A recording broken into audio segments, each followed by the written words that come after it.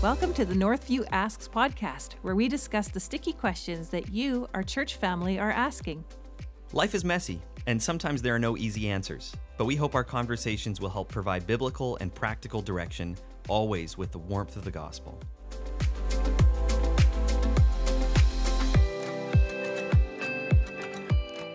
Hey everybody, welcome back. So glad to have you. My name's Joshua, but today I'm not joined by Thalia. She's off and about. I actually have no idea where she is. But I have some great replacements.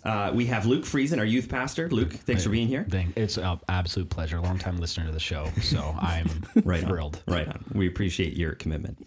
And we have Dolly, our missions pastor. Not the pastor of mission, our campus. No, missions. But missions pastor. But for today, we're just the replacement. Right? That's what you said. Well, that's true. I said that, but I probably shouldn't. Yeah, great to have you guys. So the question that we're facing today is a good one, but it's not one that maybe we talk about all the time, even though maybe we should talk about it more.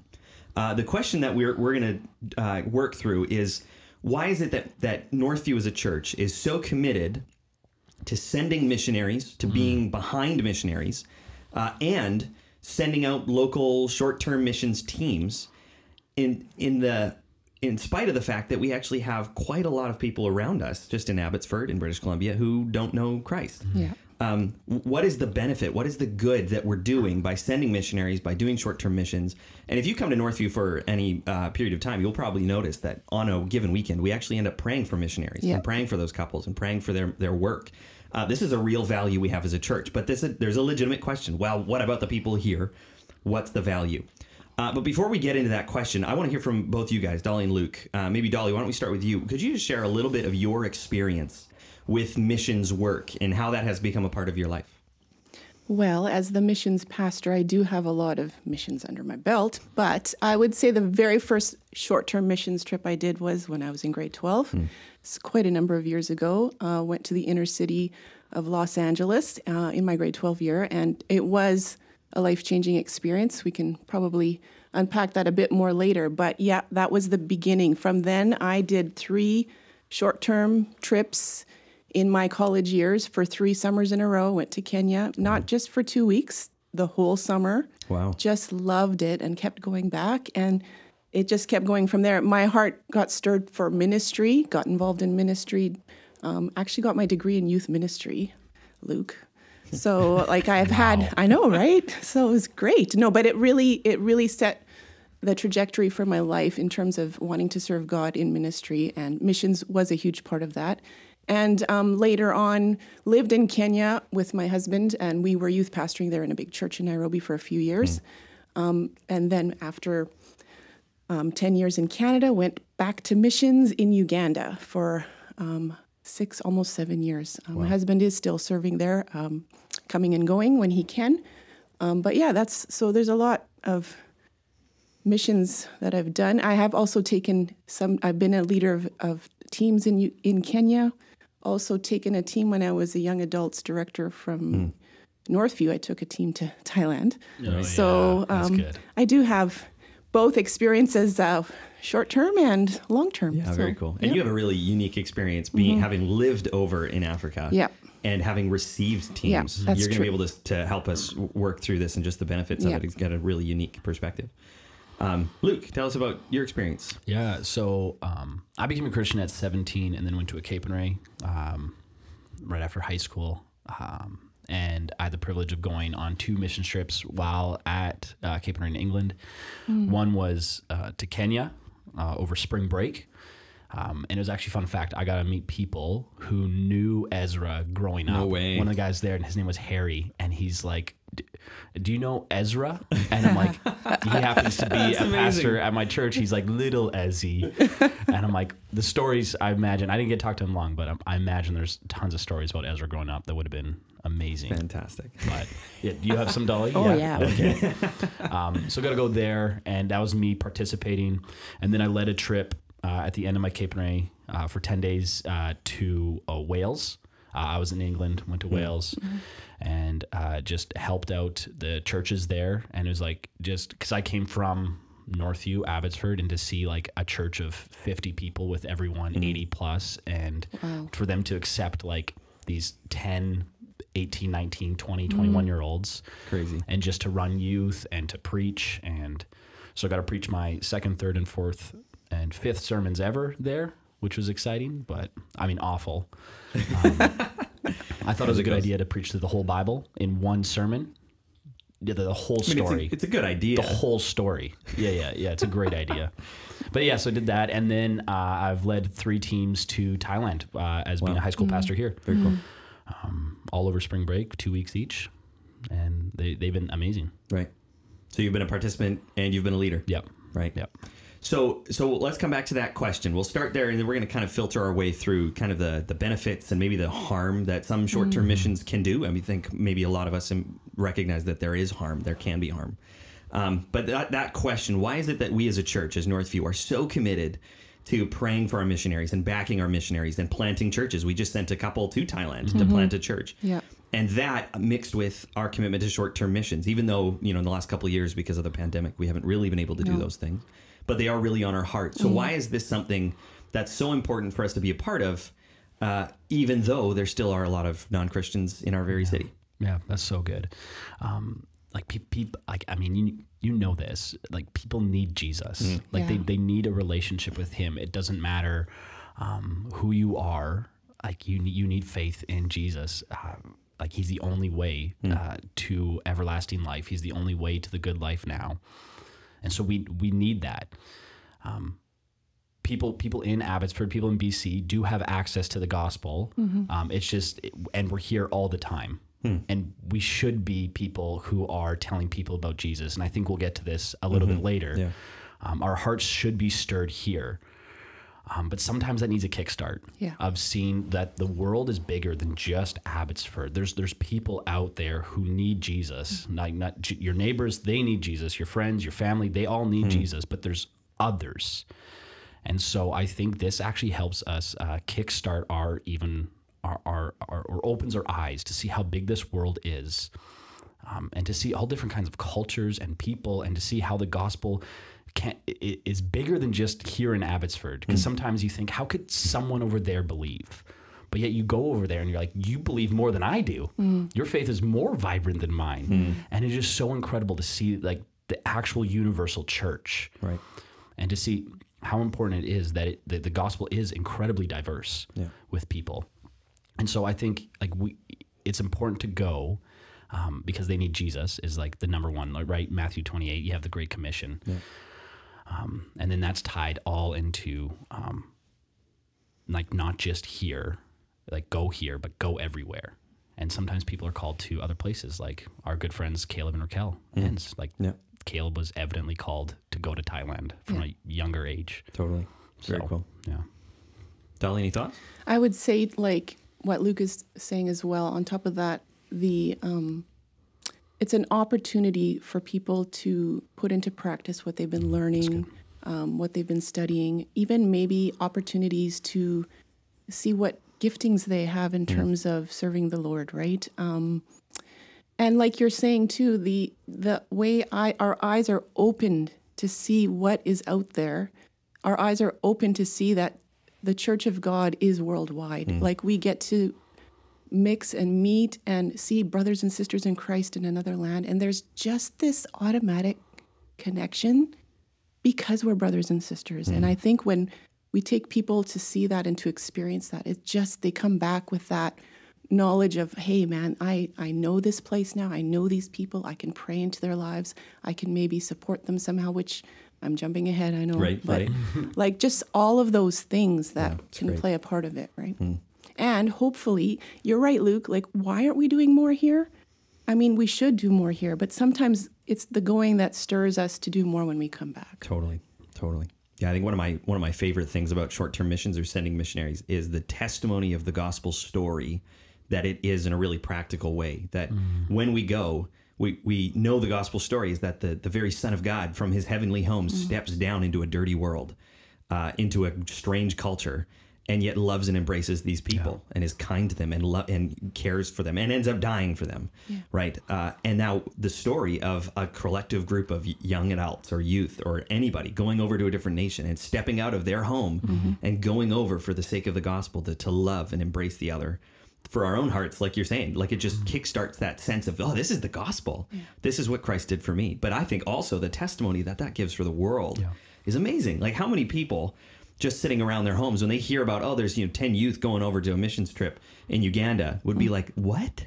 What are you doing with your life? You're going to spend money. You end up spending money to go and just build something or teach something, or man, what a way, like what a testimony to the world it is that we would give and be bold to surrender our time. And very cool.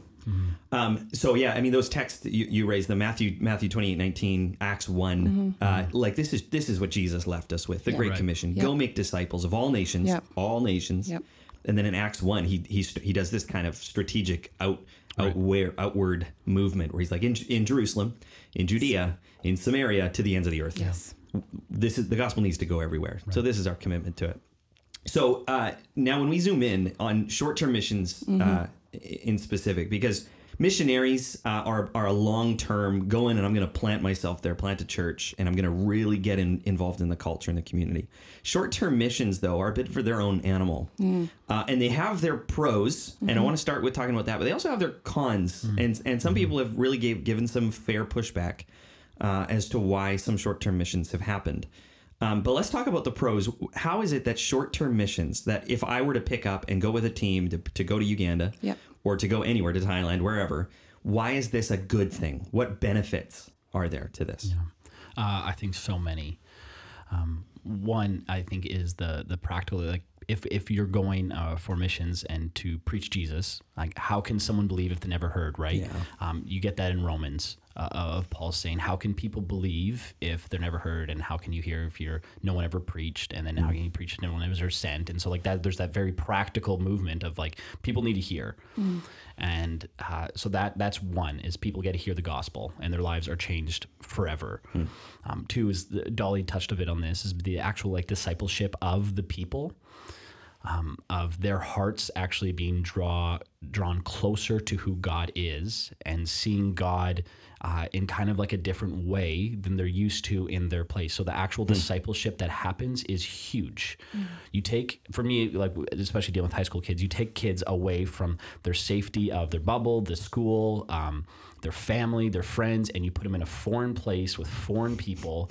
It's foreign amazing. Foreign food is also a huge thing for them. And you put them with this, and all of their comforts, all of their pleasures, all of the things that they hold fast to daily is taken away, but they still have Christ, and they see it's like, I can live, and I can live fruitfully with just having Jesus. And you can see the switch going off, and you can see as time goes on, the phones start not being out as much, and they start having like these conversations and start like actually like diving into the gospel and seeing how the gospel changes lives and seeing how Jesus like transforms people. And it's just like this incredible time of this slowly becoming more and more like Christ. And it is one of the coolest discipleship experiences. No other time, like I get kids 2 hours a week on Thursday, and then if I hang out with them throughout the week, that's awesome.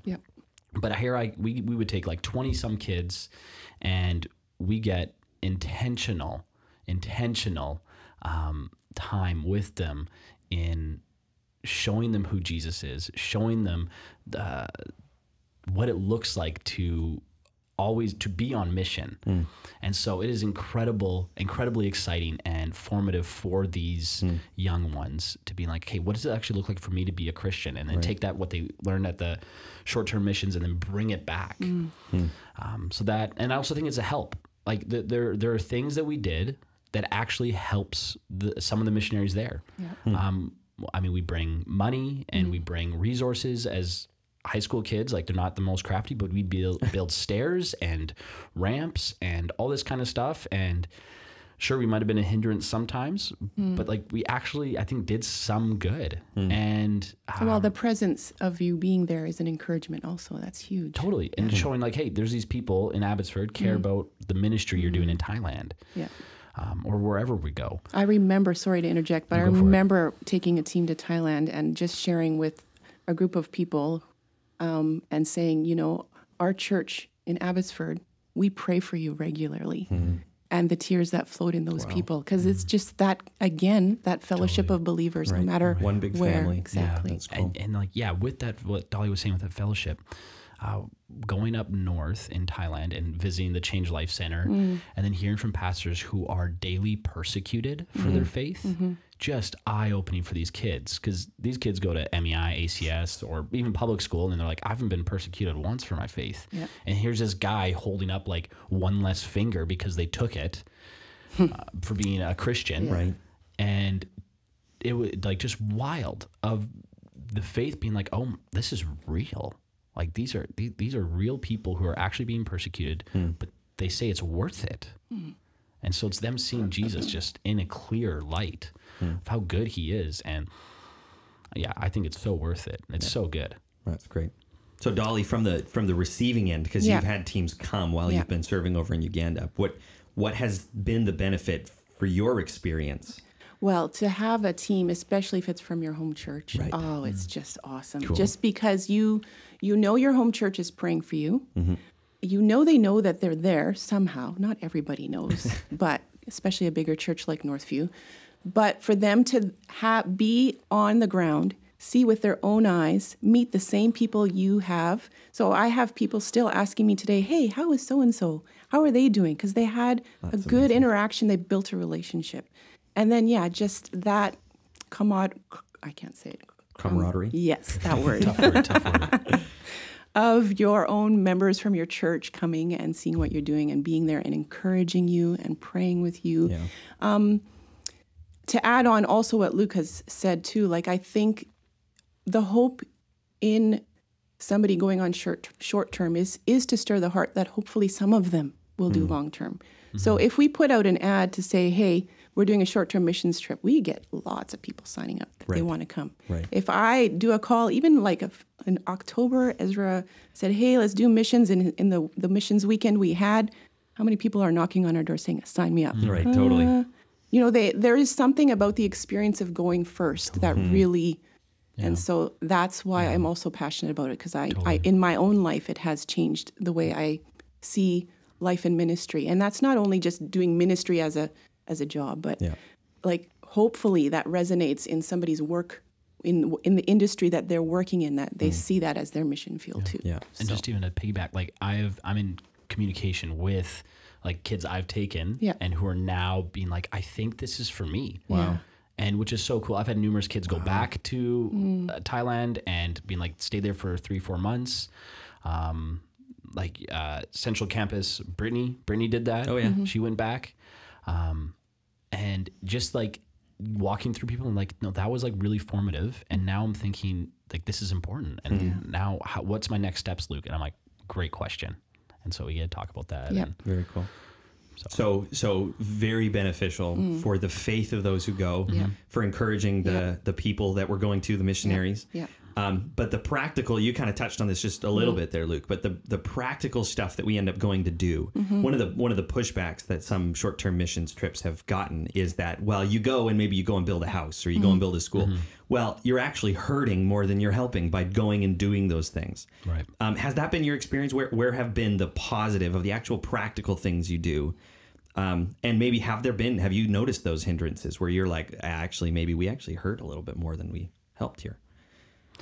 I haven't been a part of it per se, but I have heard of where there can be danger in doing some of those if there's no relationship building in the process, because teams will come and do a job and then the team leaves and the people that are left there are like, well, you came and went, but we actually don't even know you. Right.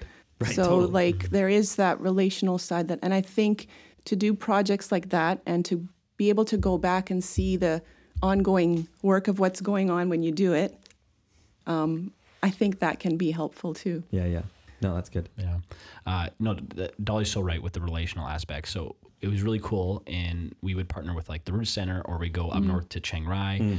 And if we did any construction or projects, they were all people that were already involved with, her name's Pinoy, her ministry, where they're already working in the slum communities. And so they either attend her Bible study or whatever. And we would come and pay for materials. And they already have a construction worker, his name was Steve, who would already be building, and we'd come and help him. or he'd actually sometimes just leave us and we'd be by ourselves. Right. And we're like, we don't know what we're doing. Right. But so when like it's already those pre-existing relationships, and we're just kind of we're not starting anything. It's kind of like a catalyst, right? We're just encouraging them, helping, making things a bit easier for them with money and kind of stuff like that. A lot of the times we do like kids camps and stuff like that, in going to villages and trying to share them Jesus. Yeah. Yeah. The danger can be when we bring teams or teams go and they come with an attitude of they're the expert. And yet the way they do things on that end is completely different. Right. Just a different working materials, different way of doing it. Right. So like it's very important that a team goes with the right attitude of wanting to help, Right. and using their expertise and not coming in as the expert. Yeah, the danger of the savior complex. Yeah, exactly. Right, of I'm going to come and sort out the problem over here because I know how to build a house better, or I know how to X, Y, or Z. And hopefully on that end too, the receiving end, if you have a team that's coming and there is a particular hands-on project, you're not taking away jobs from other people. Right, totally. It's something that is going to help the organization or the mission, whatever's going on, and benefit them and not hurt in that sense. But Yeah, then I can also see them hurting. I think Dolly could touch more on this. But just the energy that would require for people to host teams. Like I've heard they're just like, I'm exhausted after 2 weeks of Abbotsford high school kids. I'm like, I understand. It's a long time for you guys to put up with us. Totally. And so I could see the cost analysis benefit of like, is it actually worth it for how much time you put in for what's getting out? And I mean, for the missionary who's living there, they have to decide that for themselves. Because I will always say it's always a benefit for us. So it matters up to you. What do you think? Yeah. Right. Well, if we come with the attitude too, with living on the field, knowing that we're helping them in their journey, that also changes how the perception of receiving a team, right? Like if what we're doing is going to help that person to grow in their faith, to grow in their walk, to potentially be a missionary in the future, then we want them to come. But yes, there has to be the right time, I've had teams who have come and they're like, okay, well, give us more work to do, give us more we're such a busy culture here. We want to go. But a lot of the cultures that you go to, it's a slower pace. Or relaxed. Totally. And so then we've just had to talk to them and say, no, get to know people, talk, spend time. And I think that's what you were talking about, Luke, as well, is as time goes and people slow down and start having those relationships, they see the importance and the difference, and it is beneficial. But it is definitely a lot of work hosting a team. Totally. It's a lot. But it's good. Yeah. It's just, it is time. I like, you need a holiday after they come. So Yeah. And that relational commitment, going with that as the attitude, I'm here to just meet people, connect with people, serve people. That's so stretching. It is. Because that is not normal for our culture. We're not prone to be the people to jump in to help. Some of us are, and that's great. Those are some great Christian examples that we have, and even non-Christian examples, quite frankly. But to go out and just sit down and say, I'm in this conversation for 2 hours, because that's how long it takes to have a conversation or whatever. You're really dedicating to give your time away. And that's such a great stretch. So there are not just, we do short-term missions here. We'll kind of sometimes put some out and call some people to be a part of it. But there are other organizations that do short-term missions. And there is probably a need for some discernment and some wisdom about which missions trips would be good to go on and which not. Is there any practical advice that maybe you guys would give from your own experiences to be able to say and look at maybe an itinerary or the goal of a short-term missions and say, I don't know if this is actually the right kind of trip that I should be going on? What kind of wisdom would you give to people if they want to go on a trip, but they just don't know who to turn to or what kind of organization or, that kind of thing? Yeah. I think something important is this an existing relationship thing, or is it more a one-off? Even if it's like a totally different team, if it's not like when I went to Kenya, the guy we went with, his name was Andy, and he goes every single year, maybe sometimes 2, 3, 4 times a year. Wow! And so he had all these existing relationships of like he's checking, he's like, hey, the money we gave you last time, what did you do with it? Or hey, how's this person doing? Let's go see. Oh, we need to go see this person because they're such a close friend of mine. And so I would always encourage if it's something that is a continued relationship, because I think if everyone's going that's brand new, I mean, obviously you have to start somewhere sometimes. Yeah. But if everyone's brand new and you're doing, it feels like it's just more of an adventure and more of a, oh, this is exciting. Like let's do it. Right. Instead of like, this is actually something that's beneficial. Right. So I think that's a big part of it. Yeah, that's really helpful. At the church that I used to serve at up in Maple Ridge, there was one missionary in particular who served in Latvia, and every year every couple of years or so, he would come back and he would share a little bit about, and then we would try and put together a mission trip. And that was critical, that he would share, these are the relationships I have right now. These are the schools we're in. These are the kids that I've interacted with. I want your help, because when you come, there's this energy and this fresh liveliness to these relationships, and kids are just enthralled that people would come over from Canada to come and be a part of this. And that relation, to hear from him and to hear his heart and the genuine Christ-like attitude that he has toward his mission was to me the defining characteristic of, I'd be on board with that. I think it's helpful for somebody who maybe is exploring to do something. Talk to people who've been in the field. Talk to people like me or Luke who know organizations, who can recommend, so that we can guide you. Because we know enough between us and other staff that would say, maybe not that place or maybe not that organization for various reasons. Like, don't do it on your own. Talk to people. And then also, I would say, Luke, you can talk to this too, but vetting the people who go is helpful as well. Yeah, that's good. So, we have quite the process for our high school preparation. So maybe just for the sake of, I haven't heard this. What would be the kind of things you're looking for? Yeah, so we have, first off, a form that they have to fill out that like talks about like their theological beliefs and all that kind of stuff. And then we have like a long interview process. Cool. And seeing like, why do they want to come? And sometimes you being like, but because my friends are going, then you're like, okay. Yeah. So you're at the bottom of the barrel on this one. But sometimes we do take those people because we're like, I know you had wrong intentions, but we're going to intend for this to be good for you. Yeah. Kind of like God and Joseph, you know? There we go. Totally. Okay, so sometimes we present the idea of a missions trip, and all sorts of people jump out and say, I want to be on board. And then there are other people who maybe sit there and they listen and they're like, that sounds really great. Sounds like fun. It actually sounds really cool, like what you're going to do over there. I don't think I would be good at it. I don't know how to share the gospel, or I don't have any practical skills, or all those kind of things. Sometimes we put these barriers up and say, I'm not qualified, I'm not whatever.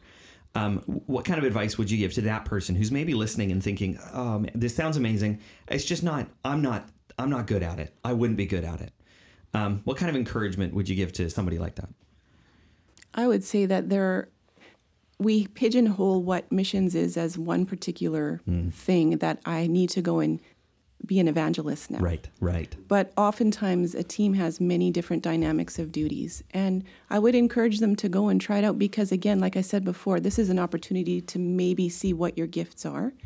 But maybe you are the kind of person who's better at the behind-the-scenes type of stuff. And there would be duties. Somebody needs help with collecting all the receipts or the logistics, all the behind the scenes. And so let's not throw it all away just because you feel you're not the outspoken person who's just so free to talk to people.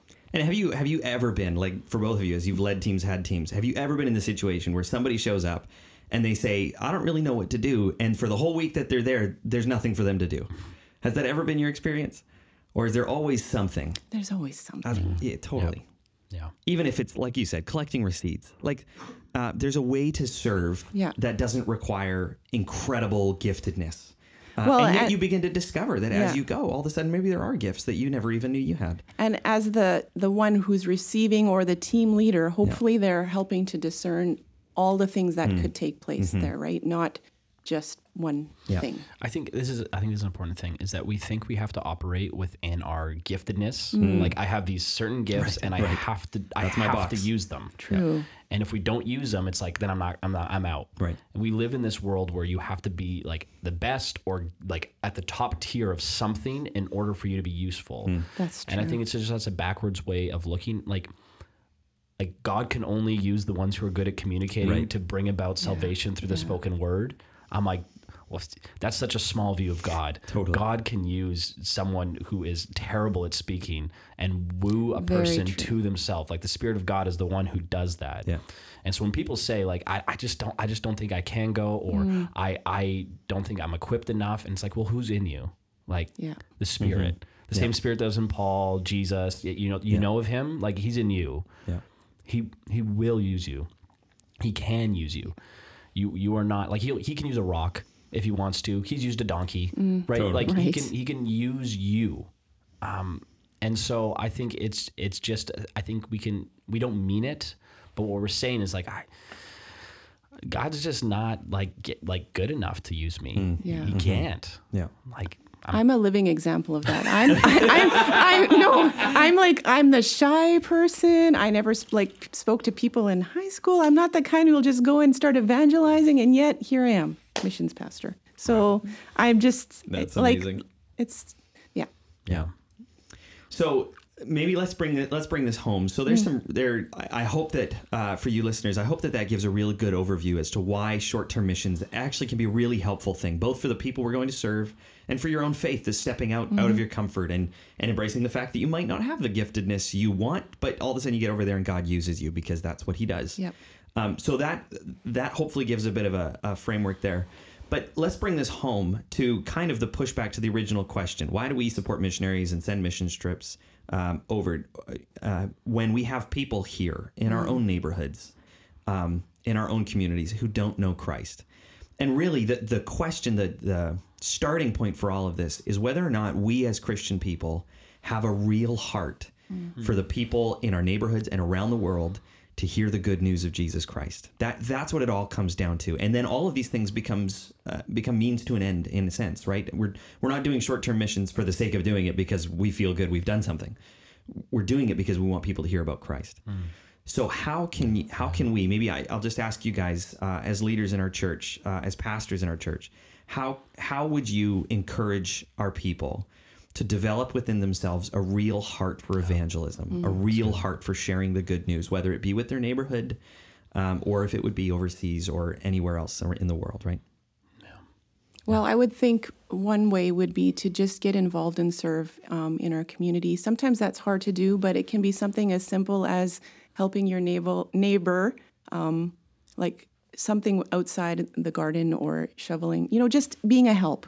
That's the very first little thing you could do, right? Right. But then there's things you can do in the broader community that you just volunteer and start to get to know other people within the community, what's happening in the larger community. You get to see the demographics of poverty, of people who are hungry, people who are not in the same situation as you. And hopefully, as a believer and the Holy Spirit living in you and you growing and learning God's word, now your love for God is also becoming evident in your love for people as well through those acts of service, through doing that. Maybe the community is scary and you don't want to start there. Serve in the church, like be practical and do boots on the ground within the church. And there's other things we can do in the church. Maybe you don't want to do something specific in the congregation, but in the summer, there's opportunities. Like, for example, if you were to help in the soccer camp that we do every summer, you're interacting with kids in the community and it's just starting. That starts to get the ball rolling for you to serve in different ways. That's great. Yeah. I'd say like twofold of it. It's looking and admiring and seeing who Jesus is. The closer we grow with Christ, the more we will look like him. Yeah. And the more his heart will rub off on ours, and the more we will be changed. That's the starting point, right? Right. Like we have to look at Christ, like the one who our hearts adore. And the more we adore Christ, the more we will adore people. It's so plain in Scripture. And you see Christ like looking at people and just has compassion on the crowds. And if we look at the crowds of people who are non-Christians and don't have compassion on them, then we need to look closer at who Jesus is and get to know him. And our personal relationship with him needs to grow. And we need to be enamored by him and how good he is and how he changes everything. And so we our first and foremost thing is cling to him, right? We cling to Jesus and we see the brilliance of how he changes our lives and changes everything.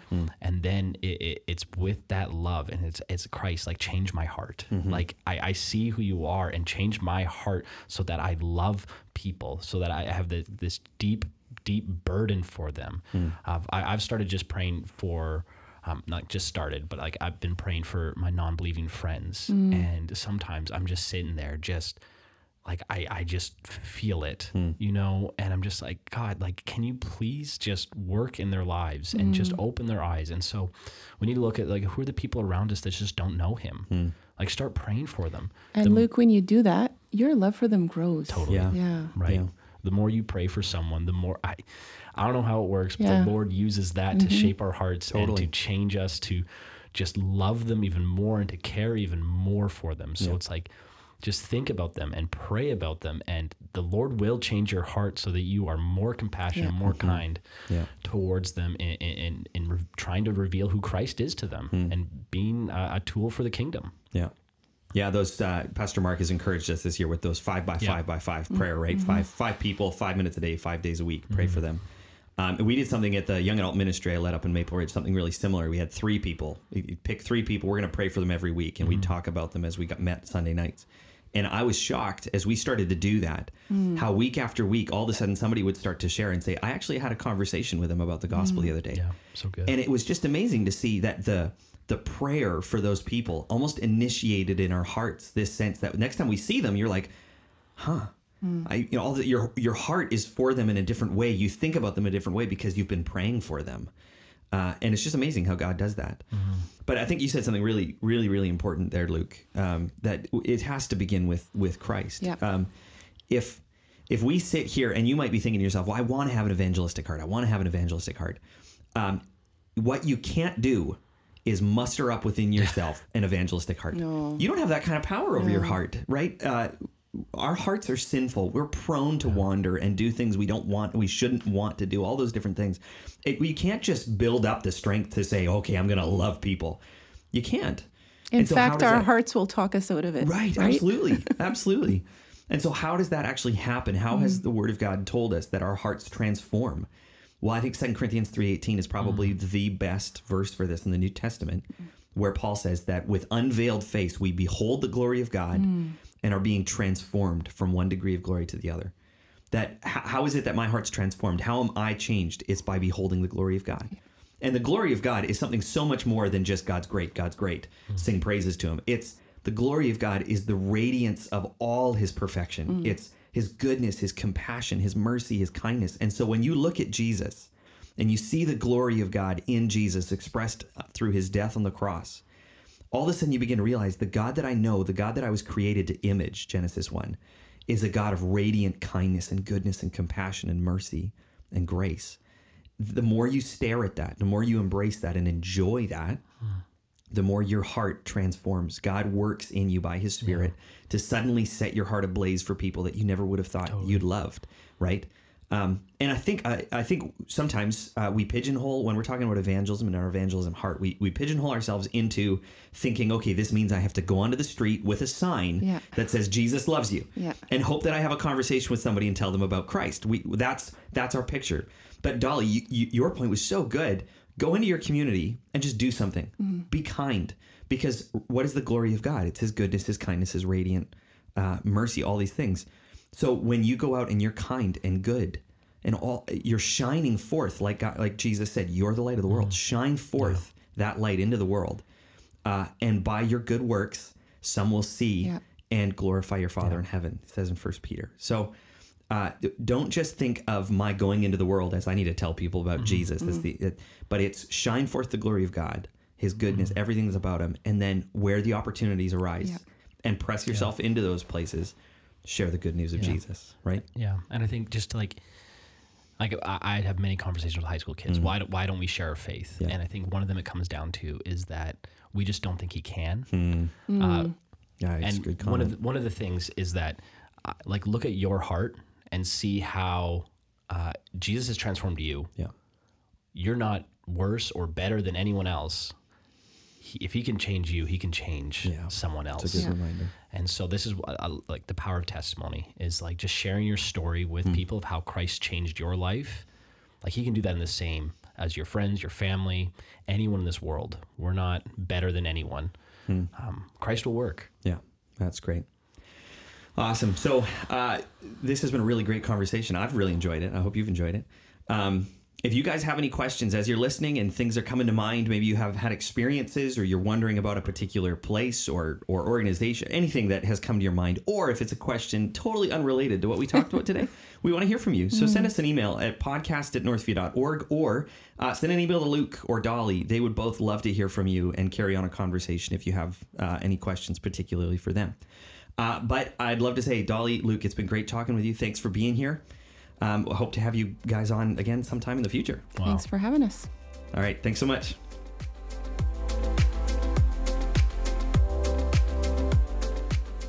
Thanks for listening. Make sure to subscribe to catch all of our upcoming episodes. Join us next time as we discuss some more sticky questions.